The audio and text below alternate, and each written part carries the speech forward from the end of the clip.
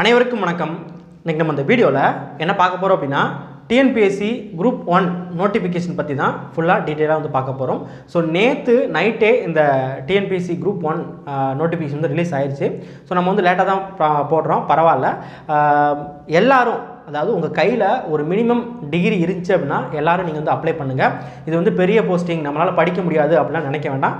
கண்டிப்பாக அப்ளை பண்ணுங்கள். உங்கள் ஃப்ரெண்ட்ஸ் இருந்தாலும் அவங்களும் டிஎன்பிஎஸ்சி ப்ரிப்பேர் பண்ணுறாங்க அப்படின்னா அவங்களையும் அப்ளை பண்ண சொல்லுங்கள், டிகிரி வச்சுருந்தாங்க அப்படின்னா. இதில் மினிமம் குவாலிஃபிகேஷன் என்ன அப்படின்னா டிகிரி தான்.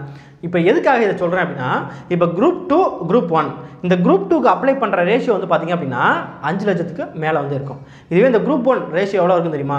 1 லட்சத்துலேருந்து 2 லட்சம் பேர் தான் அப்ளை பண்ணுவான். சரிங்களா? ப்ரிலிமினரிக்கு அப்ளை பண்ணுறவன். ஸோ என்ன காரணத்துக்காக அப்படின்னா ஒரே ஒரு காரணம் தான், போஸ்டிங் வந்து கம்மியாக இருக்கும், அடுத்து பெரிய ப்ராசஸாக இருக்கும், மெயின்ஸ் இருக்கும். ஸோ அதனால் பயந்துக்கிட்டு எல்லாரும் என்ன பண்ணுறாங்க அப்படின்னா அப்ளை பண்ணுறது கிடையாது. இப்போ இந்த குரூப் 1க்கு நீங்கள் படிக்கிறது உங்களுக்கு எல்லா இடத்துலையும் யூஸ் ஆகும். என்ன அப்படின்னா, இப்போ குரூப் 1க்கும் குரூப் 2க்கும் ப்ரிலிமினரிக்கு ஒரே சிலபஸ் தான். ஒரு சில இடத்துல ஒரு சில சேஞ்சஸ் வந்து இருக்குது. அதனால் நீங்கள் இப்போ குரூப் 1 ப்ரிலிமினரிக்கு படிக்கிறது உங்களுக்கு குரூப் 2 ப்ரிலிமினரிக்கு யூஸ் ஆகும், குரூப் 4க்கு யூஸ் ஆகும், அடுத்து இந்த ரிலீஜியஸ்க்கு யூஸ் ஆகும், அடுத்து ஏஇக்கு யூஸ் ஆகும். எல்லா எக்ஸாமுக்கும் இந்த குரூப் 1 வந்து யூஸ் ஆகும். இந்த குரூப் 1 ப்ரிலிமினரி நீங்கள் கிளியர் பண்ணிட்டீங்க அப்படின்னா உங்களால் குரூப் 2 ப்ரிலிமினரி ஈஸியாக கிளியர் பண்ண முடியும், குரூப் 4 ஈஸியாக கிளியர் பண்ண முடியும். சரிங்களா? ஸோ அதனால் இது வந்து உங்களோட எய்ம் வந்து எனக்கு வந்து கிடையாது, எனக்கு குரூப் 1 வேணாம், எனக்கு வந்து குரூப் 2 போதும், குரூப் 4 போதும் அப்படின்னு இருந்தாலும் பரவாயில்ல, இதுக்கு அப்ளை பண்ணுங்கள். இதை உங்களுக்கு ஒரு பயிற்சி தளமாக எடுத்துக்கோங்க. சரிங்களா?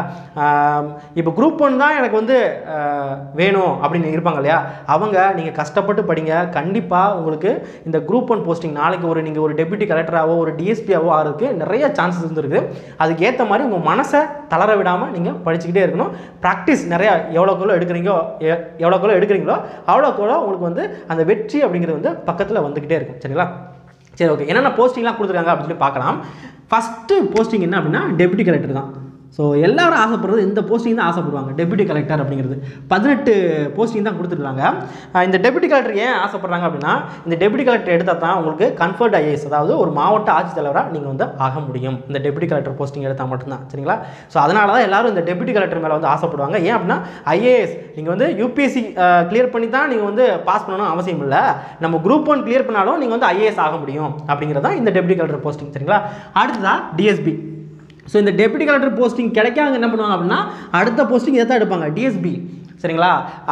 அங்கே வந்து யூபிஎஸ்சியில் ஐஏஎஸ் ஐபிஎஸ்ன்னு சொல்லுவாங்க, இங்கே நம்ம வந்து டெப்யூட்டி கலெக்டர் டிஎஸ்பி அப்படின்னு சொல்கிறோம். இதில் எத்தனை போஸ்டிங் அப்படின்னா 19 போஸ்டிங். சரிங்களா?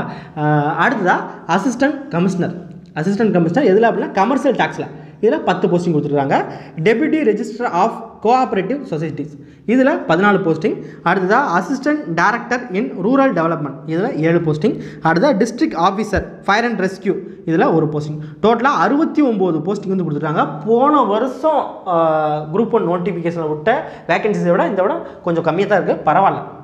சரிங்களா? இதோட சேலரி லெவல் என்ன அப்படின்னா 56,100லேருந்து 1,77,500 வரைக்கும் இதோட salary level. So salary level இருக்கிற ஹை பேக்கேஜ் டிஎன்பிஎஸ்சியை பொறுத்த வரைக்கும் இதுதான். சரிங்களா?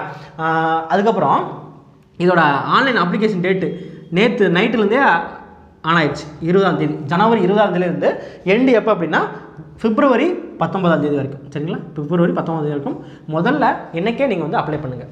சரிங்களா? அடுத்ததாக ப்ரிலிமினரி எக்ஸாம் எப்போ அப்படின்னா ஏப்ரல் 5ஆம் தேதி. ஸோ கிட்டத்தட்ட கண்டிப்பாக ஒரு 70 நாட்கள் வந்து இதுக்கு வந்து சாலிடாக வந்துருக்கு. 70 டேஸ் வந்து கண்டிப்பாக வந்துருக்கு. ஏன் அப்படின்னா பிப்ரவரி மார்ச் 2 மாதம் முழுசாக இருக்குது. அது போக இந்த மாதத்துலேயும் மிச்சம் டேட்ஸ் இருக்குது. ஸோ கண்டிப்பாக 70 நாட்கள் அப்படிங்கிறது மினிமம் வந்து இருக்குது. சரிங்களா? ஸோ 70 நாட்களில் நம்ம வந்து சிலபஸ் கவர் பண்ணாலே போதும், உங்களால் டிஎன்பிஎஸ்சி குரூப் 1 ப்ரிலிமினரி கண்டிப்பாக பாஸ் பண்ண முடியும். இதோட மினிமம் ஏஜ் எவ்வளோ அப்படின்னா 21 வயசு இருந்தாலே போதும், நீங்கள் வந்து அப்ளை பண்ண முடியும். மேக்ஸிமம் ஏஜ் எவ்வளோ அப்படின்னா 37. இந்த 37 அப்படிங்கிறது யார் யாருக்கு அப்படின்னா எஸ்சி, எஸ்சிஏ, எம்பிசி, பிசி, அடுத்து விடோஸ், இந்த இவங்களுக்கு எல்லாமே வந்து பார்த்திங்க அப்படின்னா 37 வயசு. சரிங்களா? 37 வயசு வரைக்கும் அப்ளை பண்ணலாம். இதுவே அதர்ஸ், அதாவது ஓசி இருப்பாங்க இல்லையா, அவங்களுக்கு வந்து 32 வயசு இருந்தால் தான் அவங்க 32 வயசு வரைக்கும் தான் அப்ளை பண்ண முடியும். சரிங்களா? அடுத்ததாக இதில் ஏஜ் கன்செஷன் வந்து கொடுத்துருக்காங்க. என்ன அப்படின்னா பிசிக்கலி ஹேண்டிகேப்ட் இருப்பாங்க இல்லையா, டிஃபரெண்ட் ஏபிள், இவங்க வந்து 10 வருஷம் வரைக்கும் அவங்களுக்கு ஏஜ் கன்செஷன் இருக்குது. அதாவது இப்போ மேக்ஸிமம் ஏஜ் வந்து 37 அப்படின்னு கொடுத்துருக்காங்க. ஸோ 37னா அதில் 10 வருஷம் வரைக்கும் கன்செஷன் இருக்குது. அடுத்ததாக எக்ஸ் சர்வீஸ்மேன் இவங்க 53 வயசு வரைக்கும் அப்ளை பண்ணலாம். எக்ஸ் சர்வீஸ்மேன் அதாவது PC, MBC, SC, SC ST, SCA இவங்கெல்லாம் இந்த 53 வயசு வரைக்கும். இதுவே அதர்ஸ் அதாவது ஓசி கேண்டிடேட்ஸ் இருந்தாங்க அப்படின்னா 48 வயசு வரைக்கும் தான் அப்ளை பண்ண முடியும். சரிங்களா?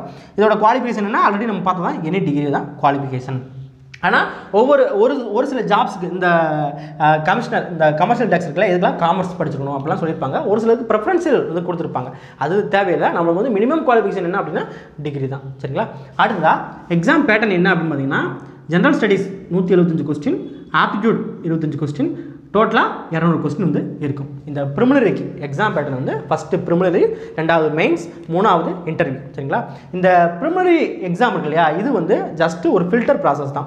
இதில் நீங்கள் 200க்கு 200 போட்டாலும் எந்த ஒரு யூஸும் கிடையாது.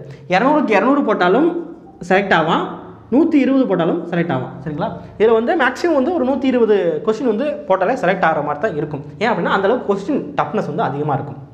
சரி, இந்த ப்ரிலிமினரி எக்ஸாமில் பாஸ் பண்ணுறாங்க இல்லையா, பாஸ் பண்ணுறவங்கள எத்தனை பேரை மெயின்ஸ்க்கு எடுப்பாங்க அப்படின்னா, ஒரு ஜாபுக்கு 50 பேரை வந்து மெயின்ஸுக்கு கூப்பிடுவாங்க. ப்ரிலிமினரியில் ஒரு ஜாபுக்கு 50 பேரை மெயின்ஸுக்கு கூப்பிடுவாங்க. அப்போ இப்போ டோட்டல் போஸ்டிங் எவ்வளோ அப்படின்னா 69 போஸ்டிங்.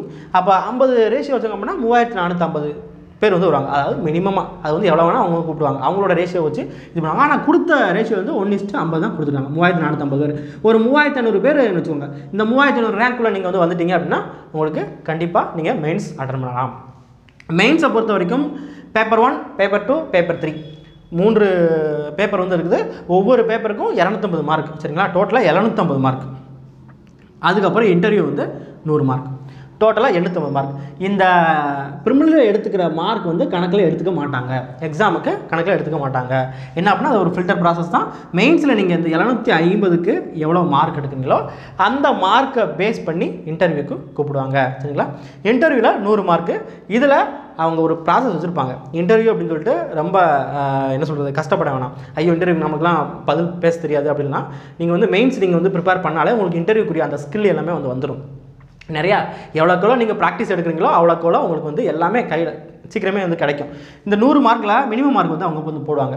நீங்கள் வந்து இன்டர்வியூவில் வந்து நீங்கள் எதுவுமே சொல்லாட்டாலும் பரவாயில்ல, நீங்கள் போய்ட்டு எனக்கு தெரியாதுன்னு சொன்னாலும் பரவாயில்ல, அதில் ஒரு மினிமம் மார்க் போடுவாங்க.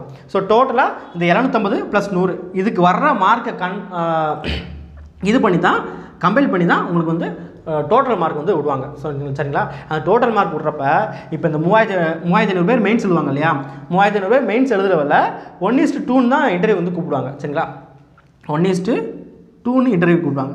3500 பேர் அப்படின்னா இதில் 69 பேர்னா 70 பேர்னு வச்சுக்கோங்க. 70னா 140, கிட்டத்தட்ட ஒரு 200 பேரை வந்து இன்டர்வியூக்கு வந்து கூப்பிடுவாங்க.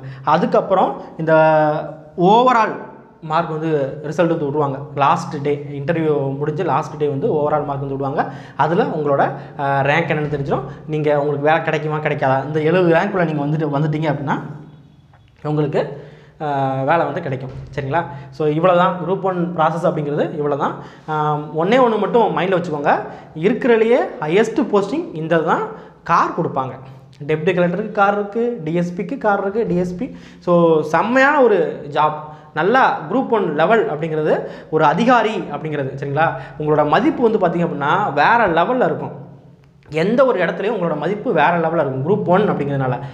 டெப்டி கலெக்டர்லாம் எடுத்தீங்க அப்படின்னா கொஞ்ச நாளில் ஒரு சில வருஷங்கள் சொல்லுவாங்க. அந்த வருஷங்களுக்கு அப்புறம் கன்ஃபர்ட் ஐஏஎஸ். ஸோ ஐஏஎஸ் நினச்சி பார்க்குறப்பே கொஞ்சம் நல்லா செம்மையாக இருக்குங்களா? ஸோ அதனால் உங்களோட எய்மை வந்து அதிகமாக ஹையாக வந்து வைங்க. பரவாயில்ல, கிடைக்குது கிடைக்கல அது ரெண்டாவது விஷயம். நம்ம வந்து போட்டி போட்டு நீங்கள் வந்து நிறைய பேர் திங்க் பண்ணுற விஷயம் என்ன அப்படின்னா, இது வந்து பெரிய லெவலில் இருக்குது, நம்மளால் முடியாது அப்படின்னு வந்து திங்க் பண்ணுறாங்க. ஸோ அந்த மைண்டை வந்து சேஞ்ச் பண்ணுங்கள். சரிங்களா? ஃபஸ்ட்டு ப்ரிலிமினரி இருக்குது. நீங்கள் வந்து ப்ரிலிமினரி பாருங்கள். ப்ரிலிமினரியில் நீங்கள் வந்து கிளியர் பண்ணுங்கள். முதல்ல உங்களோட ஃபஸ்ட்டு ப்ராசஸை தான் ப்ரிலிமினரி கிளியர் பண்ணுங்கள்.